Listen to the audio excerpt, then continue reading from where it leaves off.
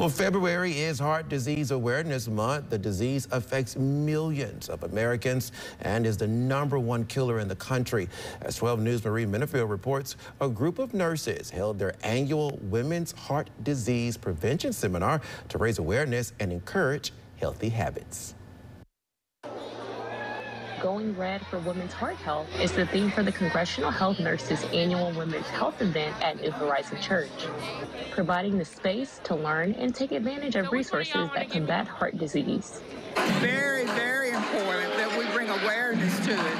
And in addition to just bringing awareness, we need to give people skills, so how to prevent it, and then also to encourage and empower them to use that knowledge and skill to make a difference in their lives and in the lives of their family and in the community. People learned useful information, but more importantly, how to implement it in their everyday life. This event is particularly very important because Black people, we are at the top of the poll when it comes to different health disparities.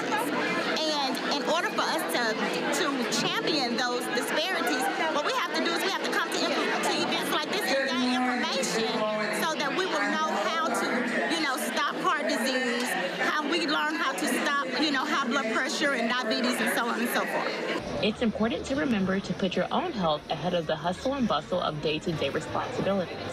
And it's very important that we know our numbers. And this event is an awareness event as well as one where you can meet practitioners that can help you take care of yourself. And that's one thing we need to do, take care of ourselves, especially women, because we take care of everybody else and sometimes neglect ourselves or put ourselves at the bottom of the list. According to the CDC, heart disease is the leading cause of death for men and women in most racial and ethnic groups in the U.S.